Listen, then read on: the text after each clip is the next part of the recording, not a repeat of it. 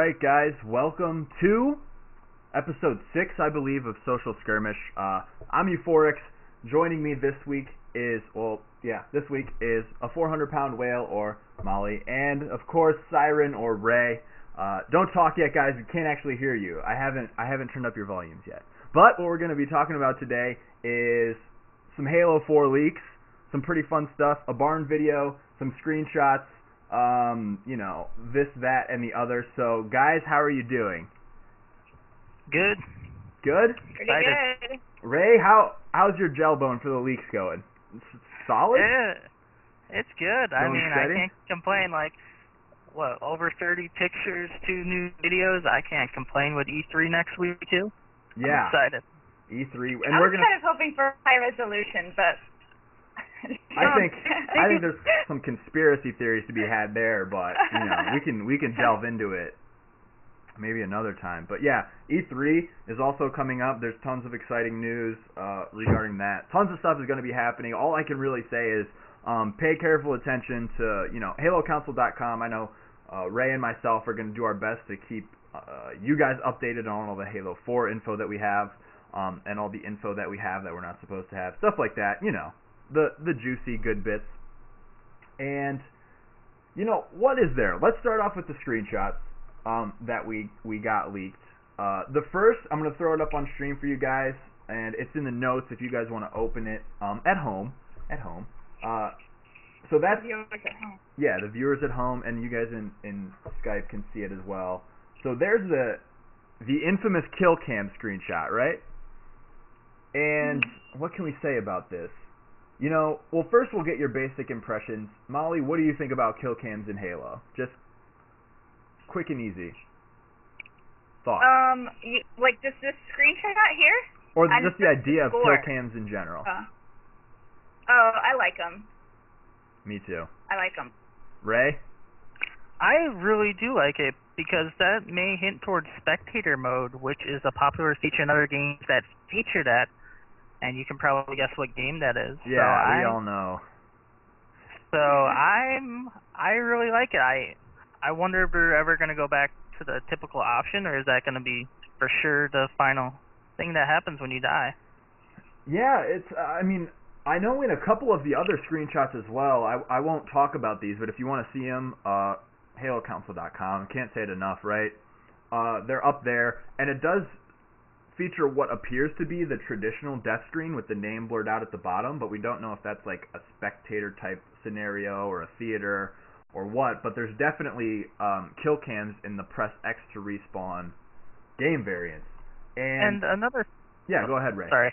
Yeah, and another thing with that is, how is that going to work for the competitive community? Because in Halo 3, we got that. We could flip around for other people's screen and see what's going on to do call-outs. So is that going to affect us in any way? Yeah, and that's a point I brought up in a recent video I made regarding these screenshots, is actually a kill cam is better for competitive play, because upon your death, you're provided with less information in regards to the other team's positioning. So in Halo 3 and in Halo Reach, we saw something new with the death screen, right? And the death screen, what it allowed you to do is manipulate the third-person camera on your dead body to sort of look around the map. And you could call out players from there and get more information that you wouldn't be able to see just looking through a first-person perspective. So in Halo 1 and Halo 2, all you were allowed to see was a dead body. It sort of zoomed in on that. So with a kill cam, it's actually more competitive and better for teams to set up, because it reveals less about the other team's position. So I actually like a kill cam as opposed to a traditional Halo 3, Halo Reach death screen. And I don't know if Molly has something, do you agree with that? Would you rather have the death screen come back or the kill cam come back?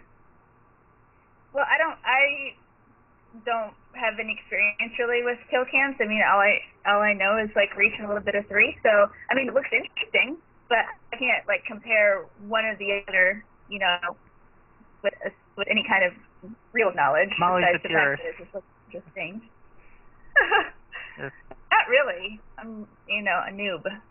No, you may be a noob, but you're I'm a reach scrub. You're like an educated, like well-informed, open-minded, logical, rational noob, if anything. But okay, here's my big thing on kill cams, and Ray hinted at this. So now with kill cams, we have the ability to literally see every other player's first-person perspective, right? And this was something that's never been able to be done in Halo Theater mode at all. In Halo 3 Theater, I don't even think we could see the reticle of the other player. We could only see the third person. But Halo Reach allowed us to see sort of an over-the-shoulder third person and still see the reticle, but not a standard first-person view. So with the implementation of this kill cam, one could hypothesize that this could be pointing towards the ability to allow spectator mode, such as, you know, a Call of Duty or a Gears of War, because you can see the first-person perspective of everyone that's playing in the match, you know, period. And that's one of the most exciting things for me. And we'll go to Ray first. What do you think? Do you think this is a good indication of spectator mode? I think it's hitting towards it, and I can't see why they can't do it, because even if they don't, like, I'm trying to think about it, and if theater is back, would that mean we can switch between other people's first-person point of view instead of the, you know, the classic third-person, whatever they do for other players? So I'm going to guess it's for that. It has to be. Why else would they do it? Hopefully. Yeah. And hopefully it went one way or the other. Like, they implemented this first-person spectator mode, and then they said, oh, well, since we did this, we can do kill cams.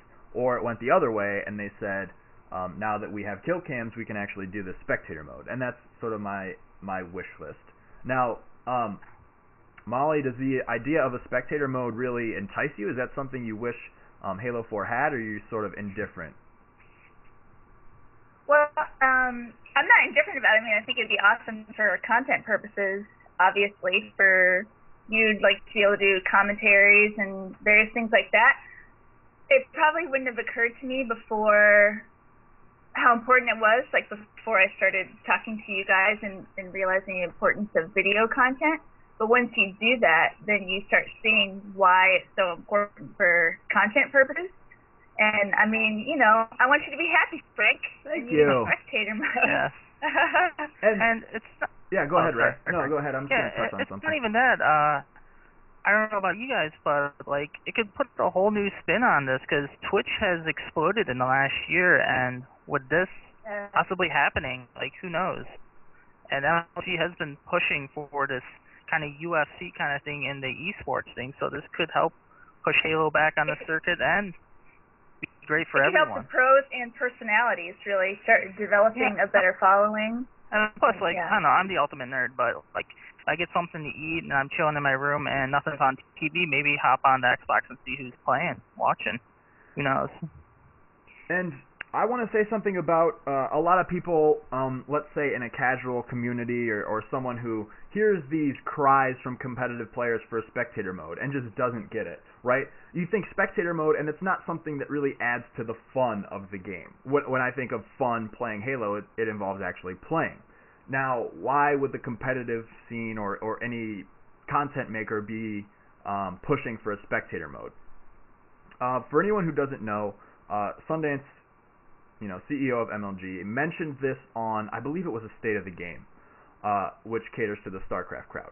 But Halo Reach was the most expensive game to stream because of its lack of a spectator-type mode, where you could switch perspectives, first-person perspectives, from one Xbox.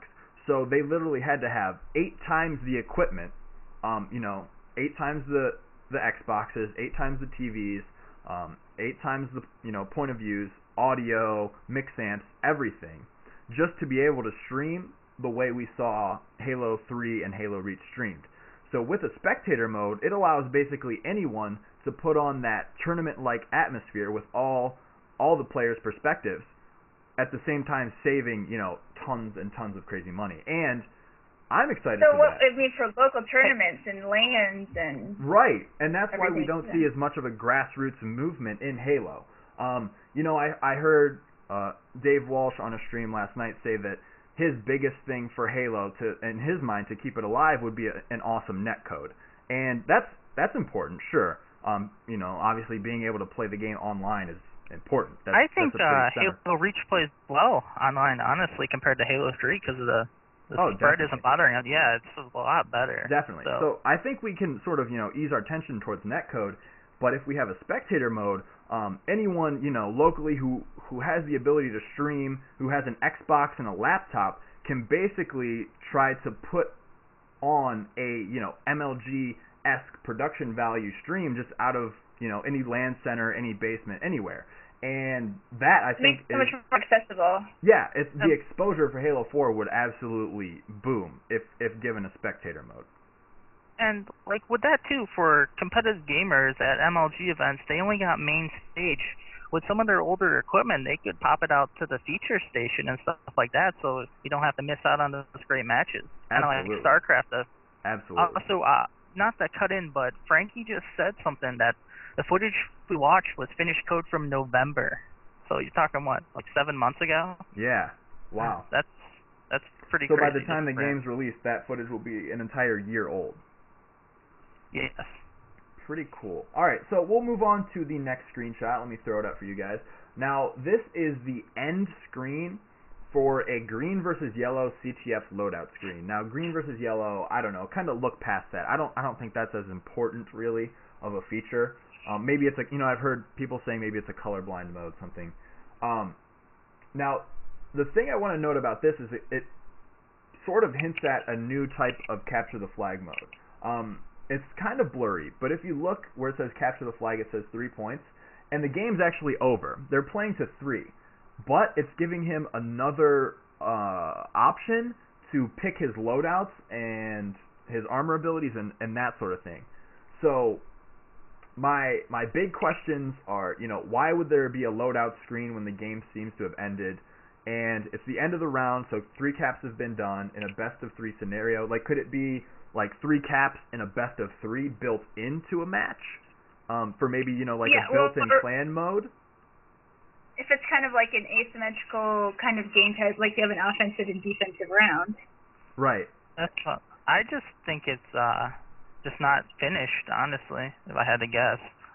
Maybe they're still tweaking it. Yeah. It's just lazy coding. Not lazy coding, but you know what I mean. It's just an unfinished product. They haven't polished it up. Yeah. So, and Molly, say what you said again, because I wanted to talk about it, but I literally forgot what you said.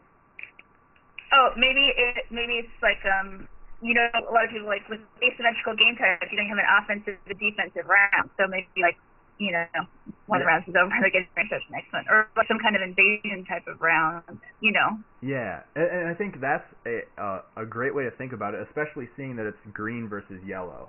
So I think that hints at maybe like a new mode or just a new way to play capture the flag, because in the previous screenshots we saw of this, it's like a traditional 2-flag, defend your flag, capture the enemy flag, and that's denoted in the UI itself. But the fact that it's over and then he's picking another class, so maybe the switching of sides, something like that, and I think that's great for, you know, I hate to talk about this so much, but it's on my mind, like competitive versus casual. It's something that the competitive players would take note of on an asymmetrical map, right? One side has an advantage because it's not balanced on both sides. I don't know if a casual player would necessarily love this feature or be clamoring for this feature, but if this is the feature, I think it's a great thing in regards to balancing, you know, all sorts of game modes and giving both sides a fair shake, especially in a matchmaking type scenario. Well, I mean, Reach matchmaking has one-sided objectives now. What was that Halo 3 map from the beta? I'm thinking of Stockpile? No, from the Halo 3, that beach one that just had only 2 game types on. You know what? Headlong? What was it? No, not Headlong. No. High ground. No, high ground. Yeah, like that's what I'm picturing. Something along those lines. Mm-hmm. And I know what Molly was talking about being like the one-sided, like one flag CTF or assault, but it was just weird because there was 2 flags, so it's like it's sort of combining both of those game modes. And I don't know, like, again, just some other things to note. Maybe cap it as many times as you can in a round or something like that. Well, I think it was. If there's 3 flags. Yeah. So I don't really know officially how it works. I think it's capped at 3 because if you looked in some of the other screenshots, I don't have them where I can easily bring them up, but it was like tied at 2-2, and you actually saw that bar in the bottom right begin to fill up through the screenshot. So at like 1, it was only this a third full, obviously. Then 2/3 full with 2 flag caps, and then at 3, the bar was completely filled up like you see in that screenshot. So I think it's out of 3. So maybe like a best of 3 series to 3 flag caps, something. I don't know exactly. But if it's clan mode, that's sick. If that's why, like you can choose your 3 game types and then play like a best of 3 with the same people, that'd be insane. I would love to see more advanced objectives. Yeah, that requires more strategies, and that would produce more rounds, and you'd have to mix things up a little bit with the variety. I would love to see that. Yeah. So that's a lot of speculation towards that screenshot. So don't take a lot of what we said to heart, but it's pretty interesting the stuff that they could do, right? Just ignore everything we just said. You can ignore it or you can love it. I'm gonna choose to love it, but yeah. We got 3 days. 3 days. 3 days. All right, so we'll move on to the next, and this is the final one we're going to talk about because I think we could talk about this forever. This is 3 screenshots, and this is of all the new armor abilities, the tactical package, and the support package.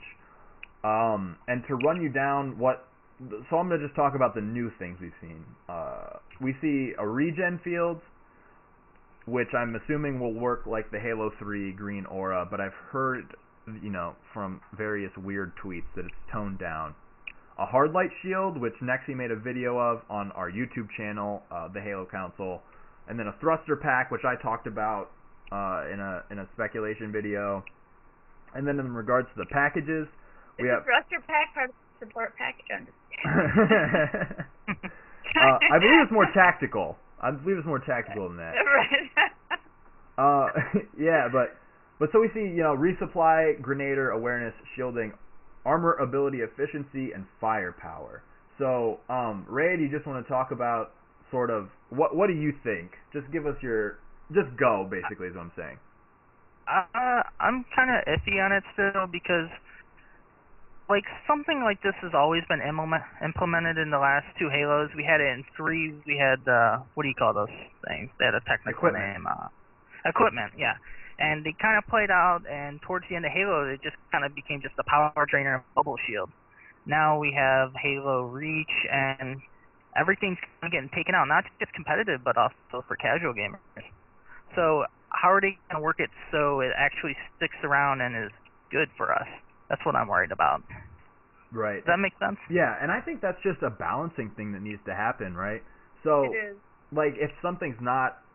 Well, I feel like I've talked about everything. But, alright, so there's a game out right now. It's a fighting game called Skullgirls. And it's basically the guy who made it. It's an Xbox Live Arcade game, so it's, indie or whatever you want to call it. But his design philosophy is he makes everything strong. And instead of nerfing things, he just makes the things that aren't as strong stronger to build up on it. So I hope that's a similar design philosophy that went into Halo 4's abilities, so that nothing is useless. That's my main thing. Yeah, and I'm pretty open to the ideas of the hard light shield, or is that what's called, the hard light shield? Yeah, hard light shield. Yeah, could you imagine a CTF game, maybe 2 guys running with flag and with those in front of you if you're running flag? That'd be kind of cool. Or an assault, like you have your hard light shield guy in front of the bomb carrier. Stuff like that. It opens up so many more strategies. Do the flying just using a drop shield and now or something like that. It opens up so many more strategies. Yeah, they are doing more useful things instead of gimmicky stuff per se from Reach with what was it, Jetpack was kind of useful, but the other ones that didn't work out. Like the you have armor lock. Well, armor lock being, broken. Yeah, armor lock broke the game completely, but they're also getting things that don't slow down the gameplay. Yeah. Per se, I could see the shield, you could say that slows it down, but I think it enhances the gameplay. Yeah, I think the way that hard light shield is implemented right now, it's probably the best version of, say, the bubble shield and armor lock we've seen, as far as like it makes me the most hopeful that there's balance to it, is what I'm trying to say. Yeah, I'm all for adding extra elements as long as there is a strong counter for it, and it's balanced, basically. I mean, I think it will make it a lot more interesting. It will produce a lot more strategies, just things up. Like, I don't think players should be afraid of new elements, but as long as they're balanced and they don't, like Ray said, as long as they're not gimmicky and there's like a solid foundation to them. Yeah. Yeah. And, you know, I hear the argument a lot, oh, we don't like sprint ruined reach, this and that. But look at the way it's implemented in Halo 4, and a lot of people's arguments tend to contradict so much faster. themselves. Well, I think it looks smoother, and honestly. Yeah, it does. It looks like it plays like really cool. It's like a really like fast type of fluid, but then your shots are still important because it's not a fast, like, you know, 0.2 second kill time like Call of Duty. It's fast, but it's important. That's what from what I saw, yeah, that's what I like. itself doesn't break reach. It's like the, you know, weapon and map size and everything all surrounding together. And then I think the sprint, fact that broken, but that you give up sprint. So people say, oh, Halo has always been about starting on like an even footing, right? Well, then how can you argue against giving everyone sprint? That's your even footing. I understand that it complicates the game, it adds a new element, but if your argument is I want everyone to start at the same, you know, playing field, then it's kind of hard to disagree with sprint. Like you have to be on one side or the other. And with that people are in their comfort zone. Veteran Halo players are in their comfort zone of no sprint, a certain speed, a certain weapon, and they don't want to break out of that. But the game does have to evolve and get better as long as the core mechanics are solid and they're predictable. And that's competitive, even if other elements are introduced. As long as you can predict how they will behave, and there's a strong counter, that's still competitive. And so veteran Halo players might have to get out of their comfort zone and accept that it's a brave new world. Yeah, I don't know. And you might have to deal with some of it. And you might enjoy it more if you gave it a little bit of a chance. Yeah. I think... Ray, go ahead. And then I'm going to put everyone on blast. Yeah, I don't know. Like, the sprint in the video we saw today looked a lot better than Halo Reaches, because when you play Halo Reach and you sprint, you're always in this, like, tunnel vision kind of sprint mode. You can't really dictate where the guy's going, and if you saw, he kind of switched over real quick to the left when he was running, which I thought was awesome. Yeah, the whole game and we'll get into the leak videos in our next segment, but the whole game looks a lot more responsive. It looks like you can make decisions faster, and the game will carry out those decisions faster. Everything from weapon switching to that, but we'll touch on that later. I want to call everyone out, and it feels like so many people are just like setting hipsters. Like they have their settings, and their settings are better because it's, you know, their settings, right? And maybe it's a little better, but in the grand scheme, like, what do you want? Where do you want to see Halo go? Do you want to be? Do you want to play your settings in a very small community, or do you want to give a little and compromise a little and find some common ground in your settings so that more people can compete and more people will be drawn in and the community can come together and grow? That's my feeling on everything. Yeah, and with that, we should always give things a chance. We shouldn't go in there and try and make it like Halo 2. That's not a slander on anyone, but we really should give certain things in the game a fair chance before we completely cut it. Yeah. And I think I know what you're talking about, and we did that with Halo 3, right? We tried to recreate Halo 2's settings and competitive nature as best as we could. And Halo 3 was a good... Oh, sorry. It was a good competitive game, but, like, certain things, like, if we had Forge in Halo 2, would they have taken out the sword? Look how useful that was for competitive use on Lockout. As a power weapon, you had to control it. Yeah. Like, good there was a skill gap behind it. Yeah, exactly. I would love to see sword or shotgun in LD. Like, why is that not in there? Well, in the if you go to our website again, we're gonna pump the hell out of this. You know, APK has been put in charge of the, you know, version 8 testing, and on the new version of Sanctuary, there's shotguns. Things are, you know, changed around. There's a little more variety. It's pretty good. I played a few games, and it's good. And with that, And with that, Frank, we also got Rally got announced this week, so it's a possibility that we could be there. Yeah. So. Yeah. That's shit. That's that. But yeah, I was going to make a quick point on Halo 3. Halo 3 was a very similar game mechanically to Halo 2, so attempting to recreate it made a little more sense.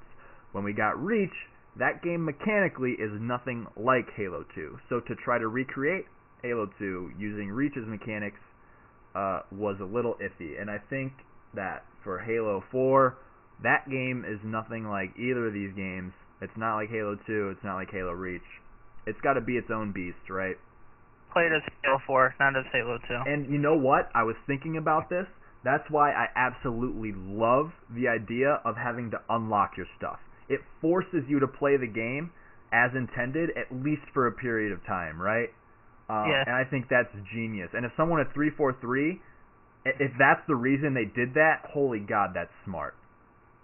Because it forces you to play the game in its default state, to learn the game, learn the game's mechanics at its core before you can start to alter and mess around and unlock everything. Yep. Yeah. And, with that, I think we can end this segment exactly on the 9:30 mark. Unless anyone has any last words, we'll go to a quick break. So, you guys have anything? No. Final words?